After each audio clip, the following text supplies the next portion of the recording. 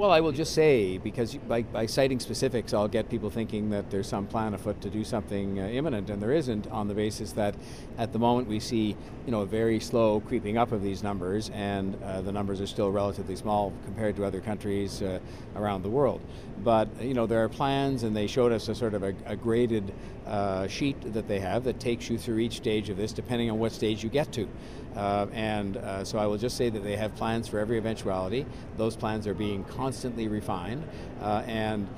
will be available to be implemented if the circumstances arise that require that. But at the moment, our health professionals are telling us that they have things reasonably well contained here, as much as you ever can with the mobile population that we have. They're keeping a very vigilant eye and doing a lot of testing to try to confirm their present conclusions about what's going on or not going on in the Toronto area, and that the public will be the first to know as soon as they see anything that leads them to believe additional steps need to be taken.